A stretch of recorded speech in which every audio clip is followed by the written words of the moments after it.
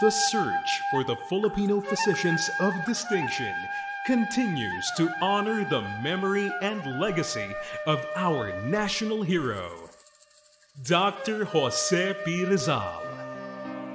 Award honors outstanding Filipino physicians whose lives and works reflect the ideals of Dr. Jose Rizal. Rizal's tragic first romance with its better disillusionment did not adversely affect his studies in the University of Santo Tomas. After finishing the first year of the course in philosophy and letters, he transferred to the medical course, and after graduating with the highest honors from the Ateneo, Rizal had to go to the University of Santo Tomas for higher studies. Jose, we wanted you to pursue higher education in the University of Santo Tomas. What? Don't send him to Manila again. He knows everything. If he gets to know more, the Spaniard will cut his head. Don Francisco kept quiet and told Pasiano to accompany his younger brother to Manila. Accompany your younger brother to go in Manila. Yes, Father. I will send him to Manila. Despite their mother's tears, Jose Rizal himself was surprised why his mother, who was a woman of education and culture, should object to his desire for the University of Education. Years later, he wrote in his journal saying, "Did my mother perhaps have a foreboding of what would happen to me? Does mother hearts really have a second sight?" In April 1877, Rizal, who was then nearly 16 years old, matriculated in the University of Santo Tomas, taking the course in philosophy and letters. He enrolled in this course for two reasons. Number one, his father liked it, and number two, he was still uncertain as to what career to pursue. During his first year term on 1877 to 78, in the University of Santo Tomas, Rizal studied cosmology, metaphysics, theodicy, and history of philosophy.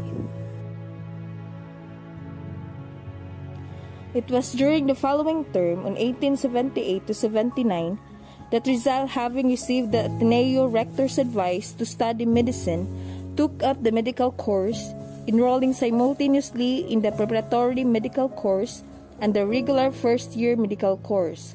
Another reason why he chose medicine for a career was to be able to cure his mother's growing blindness.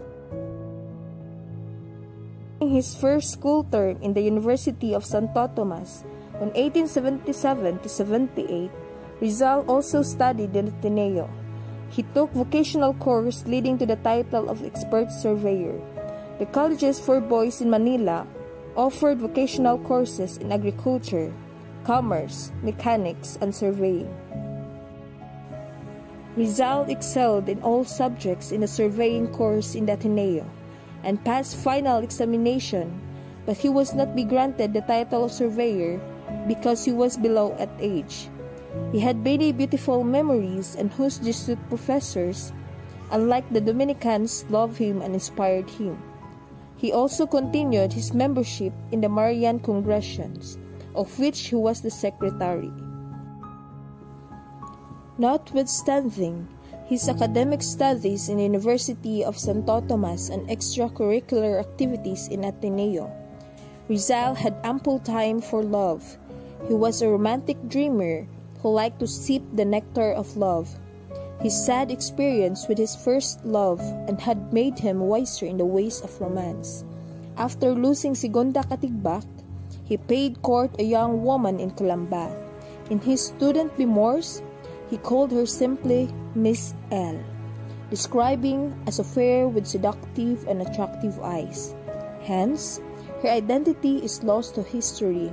However, he gave two reasons for his change of heart, namely, the sweet memory of Segunda was still fresh in his heart, and the two, his father did not like the family of Miss L. As his year in the University of Santo Tomas, he boarded in the house of Doña Concha in Intramuros. Good morning, Doña Concha. Good morning, Jose. Can I board in your house, Doña Concha? Yes, of course, Jose. His neighbors were Capitan Juan and Capitana Sinday, with a charming daughter named Leonor. Rizal and Leonor talked of each other in the house. Nice to meet you, Leonor. Nice to meet you, Jose. I just wanted to know that I fell in love with you as I first saw you. You're beautiful like butterflies and bloom like flowers. Thank you. You're welcome, Leonor. I want you to ask something. What is it, Jose? I wanted to court you. Yes, you may, Jose. Thank you, Leonor. So Jose Rizal courted Leonor Valenzuela, who was a tall girl with regal bearing. He sent her love notes in invisible ink. Rizal knew his chemistry taught Orang a pet name of Leonor, the secret of reading any note written in invisible ink by heating it over the candle or lamp, so that the words may appear. But Leonor and Jose did not work on their chemistry. Another romance of Jose Rizal was with another Leonor, named Leonor Rivera. Leonor Rivera was a pretty girl, tender as a budding flower with kindly wistful eyes. So both have sprung beautiful romance. They have become engaged, and Leonor signed her name as a timepiece in order to camouflage their intimate relationship from their parents and friends. Good day, Miss Leonor. Same to you, Jose. Can I touch your eyes? Yes, Jose. What is my eyes condition, Jose? Jose? It is okay. I just stare at you because of your beautiful. Leonor Rivera have smiled. Both of them had a beautiful romance and engaged, but they did not live in married. When Rizal was a freshman medical student at the University of Santo Tomas, he experienced his first taste of Spanish brutality. One dark night in Calamba, during the summer vacation in 1878, he was walking in the street and he dimly perceived the figure of a man while passing him. Not knowing the person due to the darkness, he did not salute nor say courteous manner. Muerto! Did you not know that we are lieutenant? I'm sorry, Lieutenant. The street is so dark, I couldn't see you. No, it cannot be. Get him! Hey, where are you going? The voyage figure turned out to be the lieutenant of the Guardia Civil. With a snarl, he turned upon Rizal, whipped out his sword, and brutality slashed the latter on the back. The wound was not serious, but it was painful. When he recovered, Rizal reported the incident to General Primo de Rivera. But nothing came out of his complaint, because he was an Indio and the abusive lieutenant was the Spaniard. He wrote a letter to Blumentritt, saying, "I went to the Captain General, but I could not obtain justice. My wound lasted 2 weeks." In the year 1879, the Artístico Literario of Manila held a literary contest.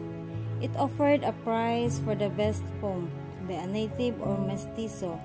Rizal, who was 18 years old, submitted his poem entitled A la Juventud Filipina, or To the Filipino Youth. The board of judges, composed of Spaniards impressed by the Rizal poem, and gave it the first prize, which consisted of a silver pen, feather-shaped and decorated with a gold ribbon.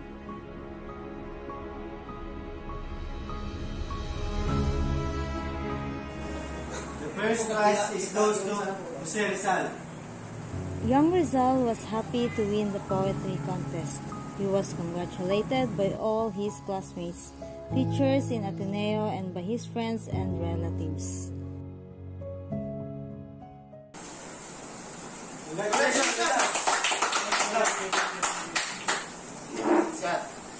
The following year, 1880, another literary contest to commemorate the 4th centennial of the death of Cervantes, Spain's glorified man of letters and famous author of Don Quixote. It was open to both Filipinos and Spaniards. The judges of the contest were all Spaniards after a long and critical appraisal of entries. They awarded the first prize to Rizal Award works goes because to of its literary Rizal. superiority over the others. The Spanish object because Rizal was an Indio. For the first time in history, an Indio, a 19-year-old, excelled in the national contest, defeating several Spanish writers of his time in Manila. In summer month of May 1881, when he was still a medical student at the University of Santo Tomas, Rizal went to pilgrimage to the town of Paquil, a famous shrine of Virgen Maria de los Dolores. He was accompanied by his sisters Saturnina, Maria, and Trinidad and their female friends. They stayed at the home of Mr. and Miss Manuel Regalado, whose son Nicolas was Rizal's friend in Manila. They were fascinated by the famous turumba, the people dancing on the streets during the procession in honor of the miraculous Virgen as they sang and danced. In Paquil, Rizal was infatuated by a pretty girl, Colegiala Vecinta Ibardolaza, who skillfully played the harp at the Regalado home. Rizal was the champion of the Filipino students in their fights against the arrogant Spanish students, who were often surpassed by the Filipinos in class works and who insultingly called their brown classmates Indio or Chongo or Bangus.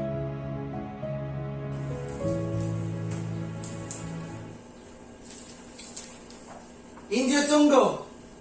Shh! India Chongo! Stila Bangus! India Chongo! Stila Bangus!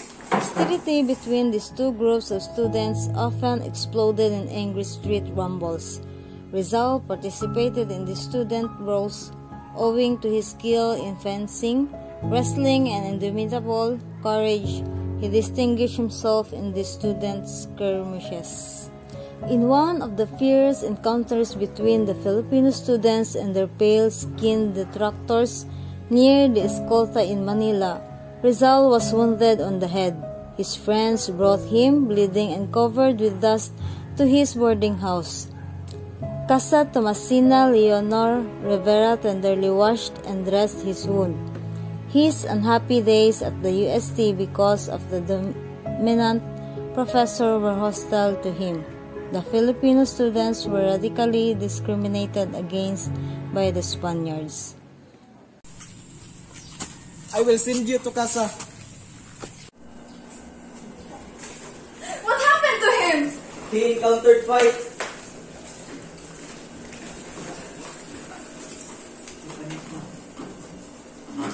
Okay, I will be treating him. Thanks for bringing him. You're welcome. Oh no, Jose. What happened to you?